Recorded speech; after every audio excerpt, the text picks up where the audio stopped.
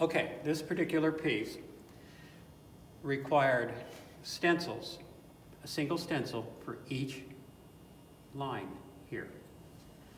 And I used duct tape. It's air duct tape for your dryer. It's a silver tape. It's incredibly sticky.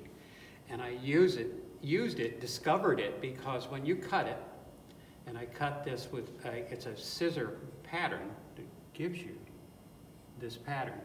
And I cut 2 pieces for each line.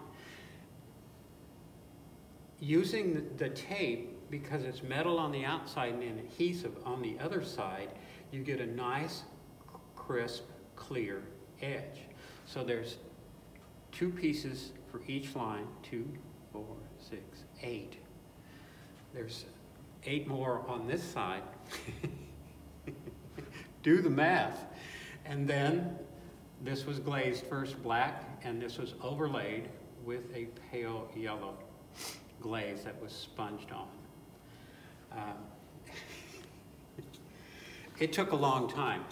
I can tell you, and I don't normally keep track, it took 6 hours to make the boots.